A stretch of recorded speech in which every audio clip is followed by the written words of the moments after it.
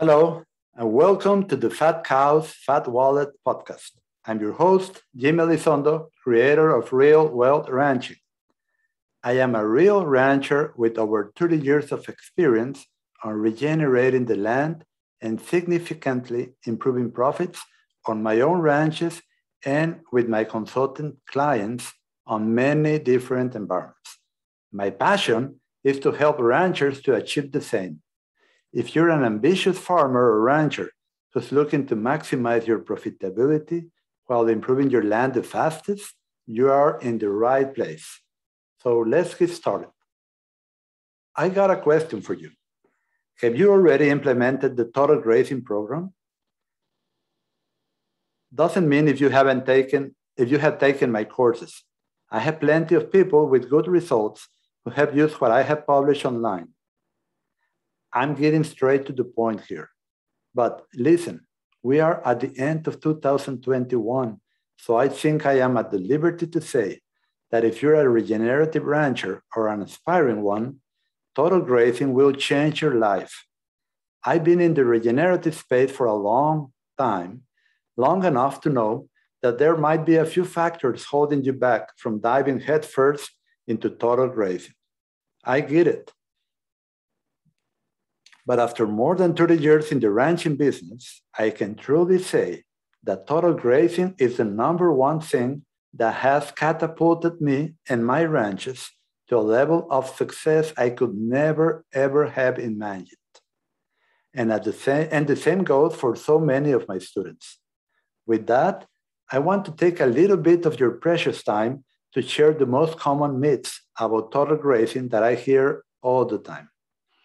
If you dream of being a successful rancher or farmer and you want maximum profitability, along with the peace of mind, knowing and observing that your grass and land is improving every year, then today's episode is going to get you fired up. Let me say it again. You're going to walk away from today's episode fired up and ready to start implementing total grazing.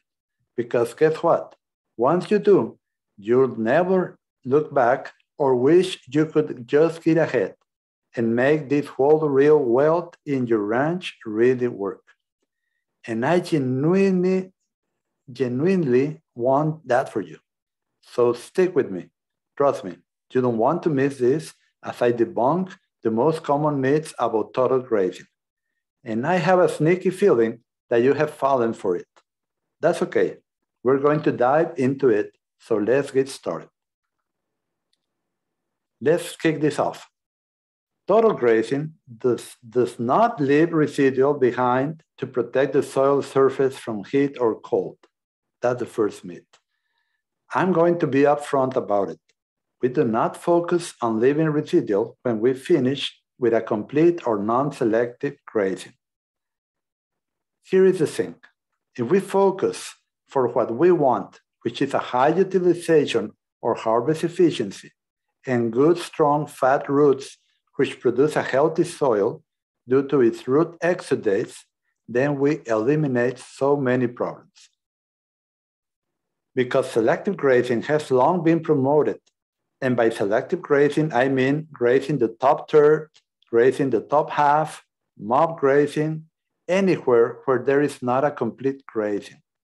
This is selective grazing, meaning that the cow selects what they graze and oh, how they are picky.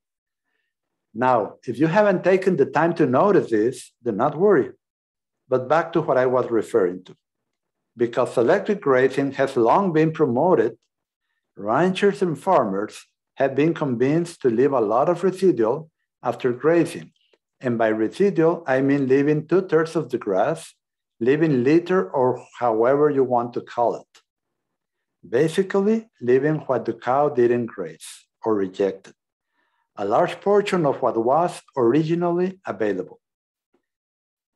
Some think that the residue protects the soil from erosion caused by water or wind. Others think that the residue protects the soil from the sun and high temperatures. Others think that the residue protects the soil from low temperatures.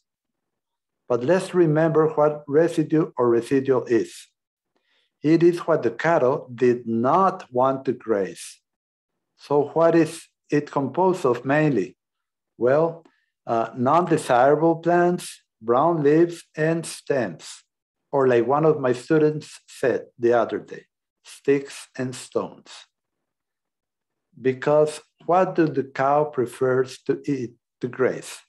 The leaves and the desirable plants. In fact, because you return faster after doing top grazing, which is selective grazing, guess what the cow is going to select when she comes back? Well, the poor little desirable plants that are barely regrowing, and by regrazing them too soon, they will be killed, while the non-desirable species will continue to thrive, and you get a shift of species in your land to undesirable species. So this is what I mean, that if we focus for what we actually want, which is a high utilization, strong roots, we can avoid these problems and so many others. Let me ask you a question. What is going to really protect the soil better? Sticks and stones or a well-covered soil with strong fat roots? Which one of these helps to avoid erosion? Well, the answer is strong and fat roots and more growing points per square yard, or shoots. So how can we achieve that? As I explained in the previous podcast and in other videos and blogs under the Total Grazing program, you do a complete grazing most of the time, you graze it all, high harvest efficiency, and then this is followed with a long rest period because we come back much slower. We actually do selective grazing, but only when it's muddy and during the calving season, which is very short. And finally, we stockpile in area, plus we alternate those stockpile areas every year. So total grazing is made up of a complete grazing most of the time, selective grazing just for a few instances, and stockpiling in area. So let's say that you are in the complete grazing phase and you finish grazing taking all leaves and stems, a complete graze. How does the ground look like? Well, depending on what it is, the state that you are starting off, you will see a well-covered ground with no spaces between plants, but with not much stems and leaves. By the way, there should be no bare soil. If you are leaving much bare soil, then that is not total grazing. Sorry.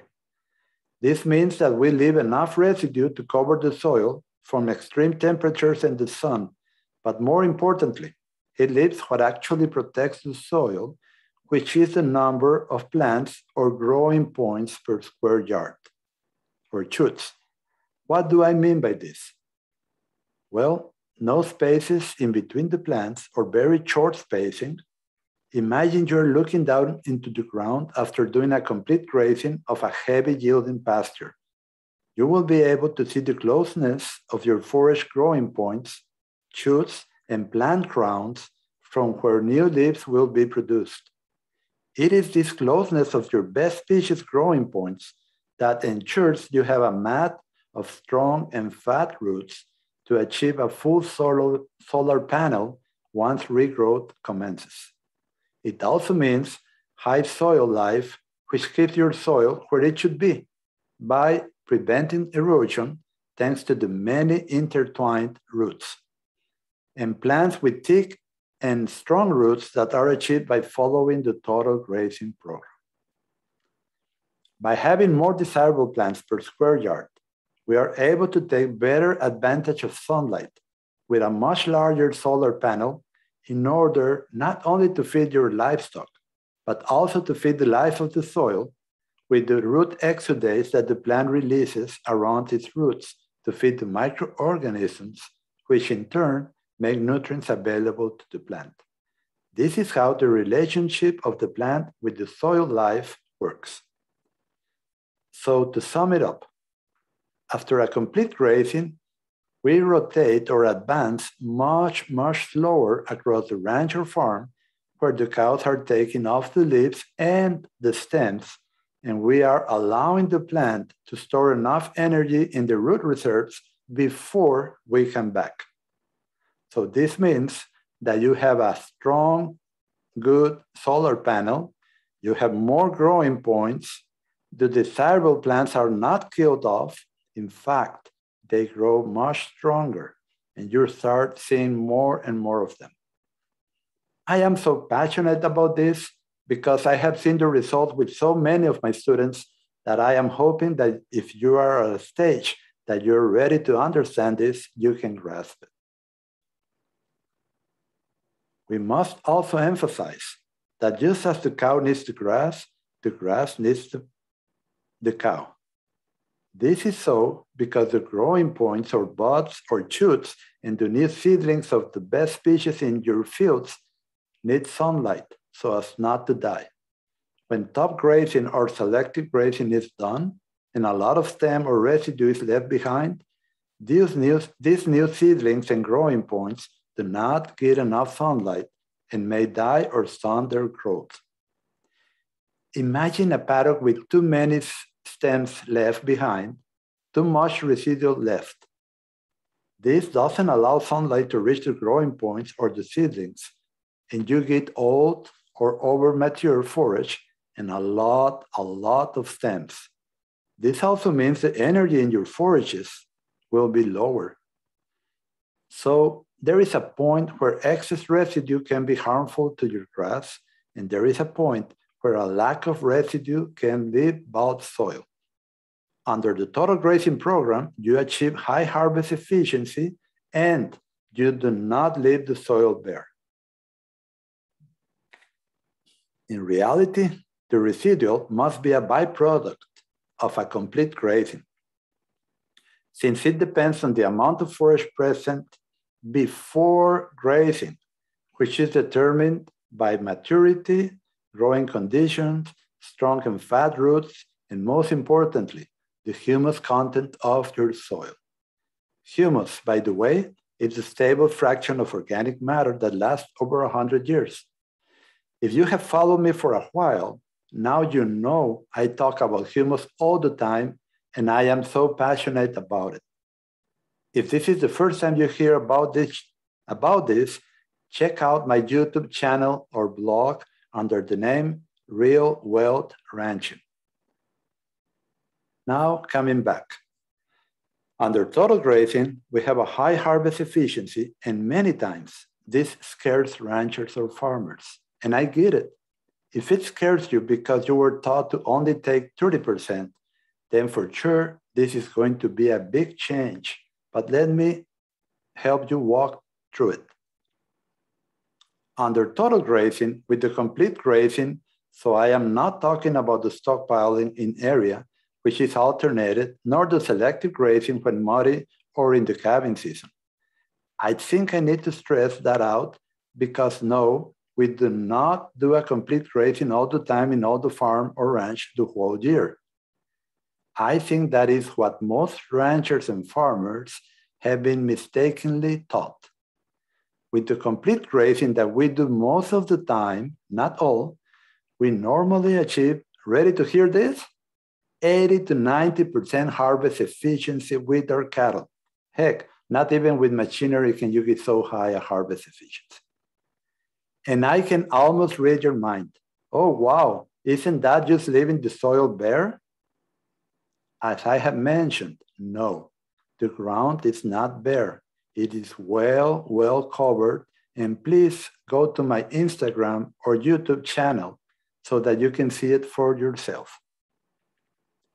So if we harvest 80 to 90%, this means that we leave behind 10 to 20% of the forage that was there before grazing as residual, right? It is important to remember that the greater the amount of forage before grazing, the greater the amount of residue, as it is a percentage of what was there, which means the more forage we produce, the more is left as residual to cover the soil. Please, please, do not try to leave more residual by doing top third grazing, top half, mob grazing. I mean, at the end, all of these are selective grazing because it will lead to several unwanted consequences. I love examples because it really paints a picture of what I'm trying to communicate. So imagine this. You have your cattle grazing a field that has 4,000 kilos of grass per hectare. That's fresh grass, green. They graze and they will leave only 800 kilos of residual or mulch on the ground, which is the 20% residual that you will get with the total grazing.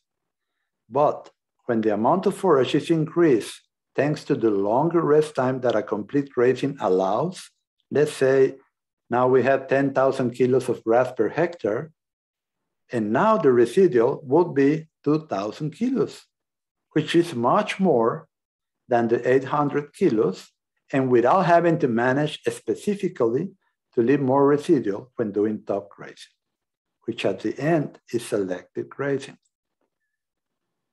When the rancher tries to leave more residue or mulch after grazing a field, they incur in top or selective grazing by trying to have the cattle trample more and consume less.